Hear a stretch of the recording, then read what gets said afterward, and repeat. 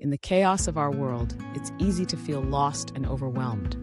But perhaps, amidst the turmoil, there is a message waiting to be heard. A message from God, guiding us to reevaluate our choices and actions. Maybe God is trying to steer us towards a path of righteousness, urging us to let go of behaviors that stray from His will. It's a call to listen, to reflect, and to make amends. Our lives are in the hands of God, and perhaps it's time to heed His message, to seek His guidance, and to strive for a better, more purposeful existence.